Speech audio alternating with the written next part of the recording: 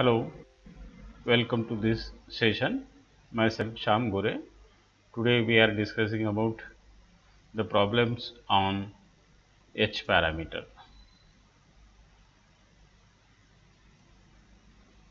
Here the circuit is given. In this circuit the four resistances are connected which having the two ports. This is the input port, this is the output port, and here we have to find out the value of H parameter of this circuit. So let us see the value of the H parameter, and we know that the H parameters are the input impedance, reverse voltage gain, forward current gain, and the output admittance for this circuit. So first of all, let us see the input impedance, and input impedance is represented by HI, and we know that the HI is nothing but the input voltage divided by input current, that is the V1 divided by I1, and we get the input impedance when the output is short circuited, and when the output is short circuited, then output voltage, that is the V2, is equal to the 0. So let us short circuit the output at the terminal 2, then the circuit is like this. When the output is short circuited, means the 10 ohm resistance is shorted and the circuit is like this. Okay, and here in this circuit the current is flow like this.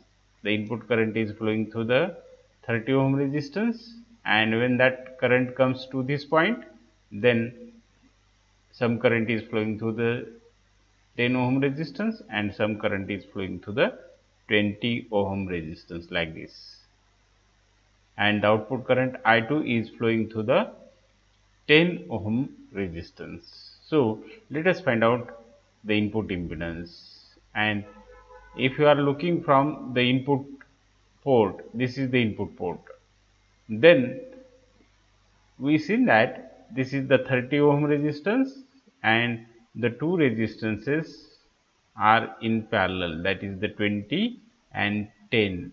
So the input impedance is equal to the 30 plus 10 parallel 20, that is the 30 plus 10 parallel 20. Okay, and the value of HI is equal to 30 plus 10 into 20 divided by 10 plus 20, and that is equal to 30 plus 200 divided by 30, and the value of input impedance is equal to 36.7 ohm. So this is the input impedance. Now let us see the value of forward current gain. Forward current gain is the ratio of output current to the input current, that is the I2 divided by I1.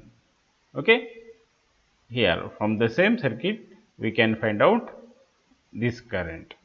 So from the above circuit we can find out the currents by using the current division rule. If you want to know about the current division rule, see my video, that is the series circuit or the current division rule.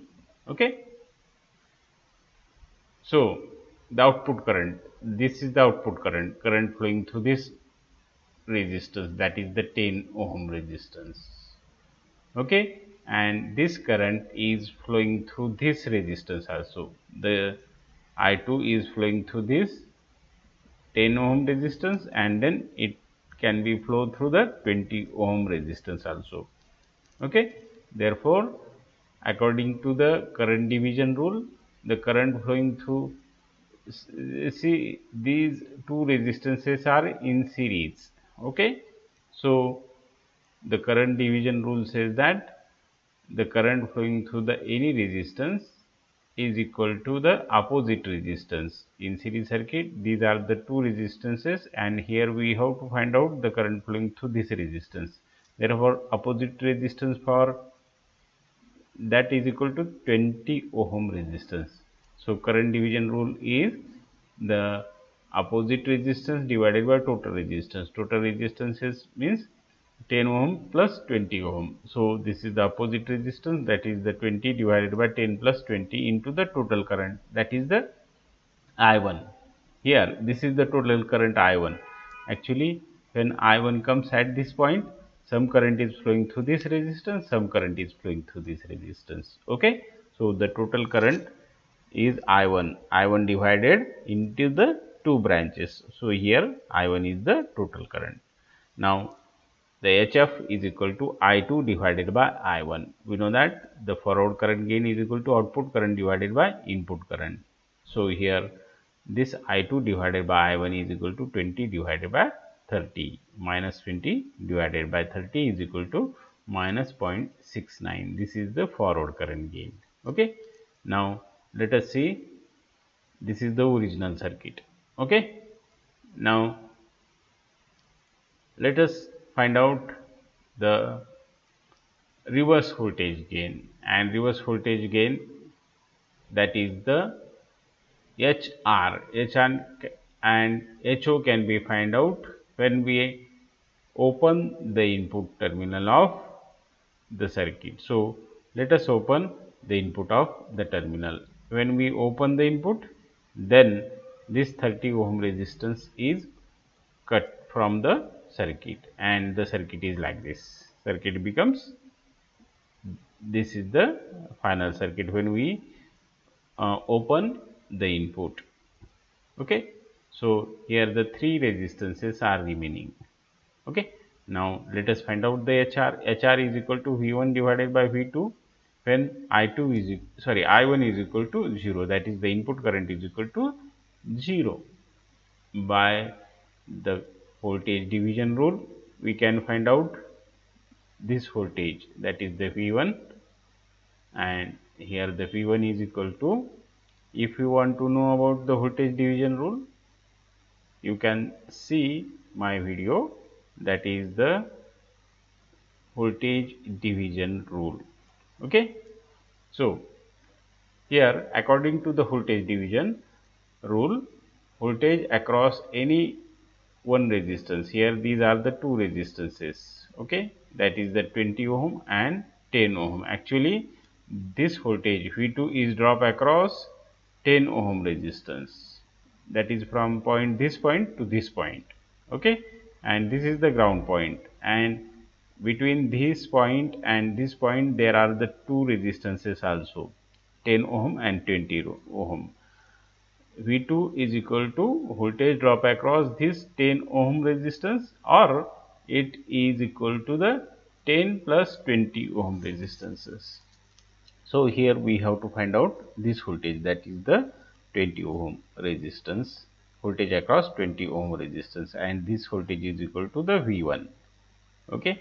So V1 is equal to 20 ohm divided by 10 ohm plus 20 ohm into total voltage, that is equal to the V2. This is the voltage division rule. According to the voltage division rule, the voltage across any resistance is equal to that resistance divided by total resistance, that is the 10 plus 20 into the total voltage. This is the V2. So this is the voltage division rule.